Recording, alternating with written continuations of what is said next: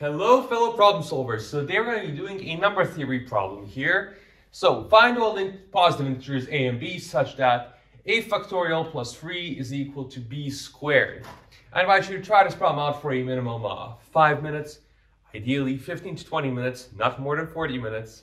If on the other hand you'd like to go along with us, try out this problem. You'll come up with a couple of solutions, put your first ideas out on paper for the next 5 minutes. And now without further ado, let's begin. So with this problem, what we have is a factorial plus 3 is b squared. So let's write down the first couple of factorials. So we have for a factorial, and a factorial plus 3. Let's see sort of what is it that happens. So we have 1, 2, 3, 4, 5. We get 1, 2, 6, 24, 70, 24 times 5. Oh no, that's 120. 120, and with that we have the first couple of these written down. Now what is a factorial plus 3? Here we have 1 plus 3 is 4. It's a square. 2 plus 3 is 5. Not a square. 6 plus 3 is 9. A square again. 24 plus 3 is 27. Not a square. And 120 is 123.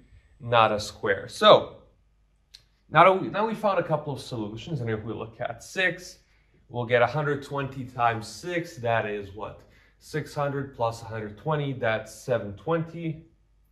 And then 723, is that a square? No, it's not a square. Now, the question for you is, why do I, for example, I saw this number, and I didn't need to check its factorization to determine that it's not a square. This number, I didn't really check it, but I can really do the same thing I've done here. And here's the place where I would invite you to pause for the next 5 to 10 minutes and see, are there any squares greater than or equal to, for a greater than or equal to 6? Is any one of these, a factorial plus 3, going to equal a square?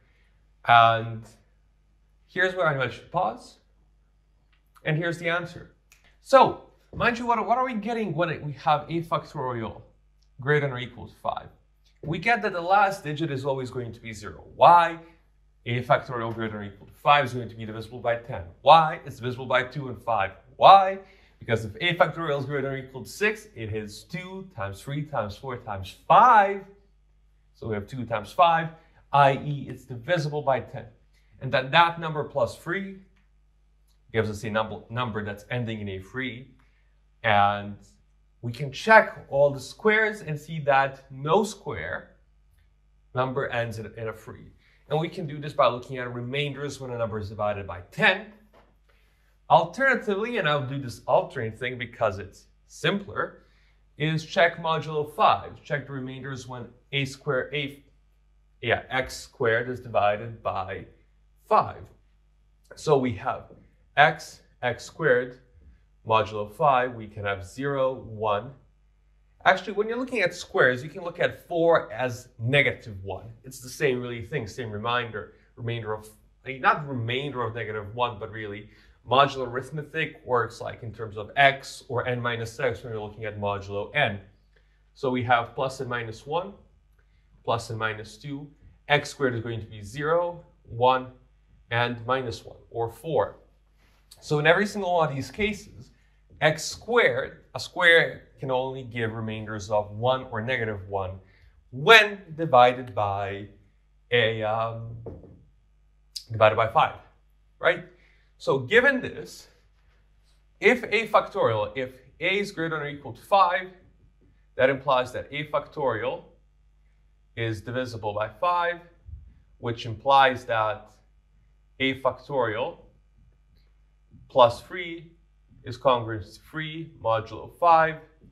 And now this here, right here, implies that a factorial plus 3 is not b squared. For b, that's a positive integer. And this finishes up the problem in one way.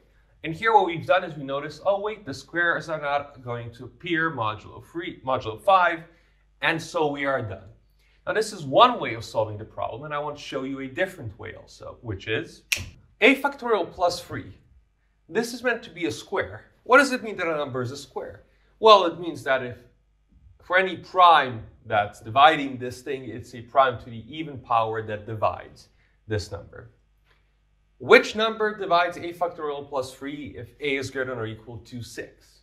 Like definitely, even greater than or equal to 3. Which number is definitely dividing this one? I invite you to take 2 minutes, just think about it. Which number is definitely dividing a factorial plus 3? And the answer is 3. Because if a is greater than or equal to 3, then 3 divides a factorial, and so 3 divides a factorial plus 3. Now, this means if 3 divides a factorial plus 3, and if this is a perfect square, which number also needs to divide a factorial plus 3? Take 2 minutes and figure that out. And here's the thing. If 3 divides it, because if this is a square, we will have that implies that 9 needs to divide a factorial plus 3.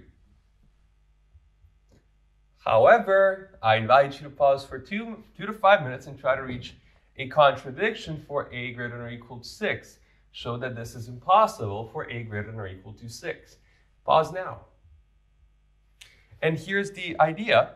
The idea is if a is greater than or equal to 6, then we have 3 divides 1 times 2 times 3, and 3 divides 4 times 5 times 6. There's a 6, there's a 3. So in their product, so it means that 9 divides 6 factorial, which divides a factorial for a greater than or equal to 6. And now if 9 divides this, and 9 divides this, that would imply that 9 divides 3, which is absurd. This is not true.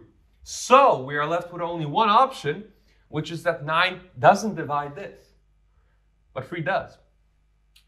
And so it cannot be a square. So that is how we get rid of the cases a is greater than or equal to 6. Now, a question you might have is, why did we look at a? Why did we not look at b? And yeah, that's a very, very, very good question. And I think for me, it's one thing, it's a technique that I've saw in problems. So I saw the solution in other types of factorial problems where you usually deal with the factorial as opposed to the other things. Usually because you don't really know as much about how factorials interact. You can figure out what their prime divisors are. And other than that, you don't really have a lot. So that is why you look at the factorial as opposed to the square.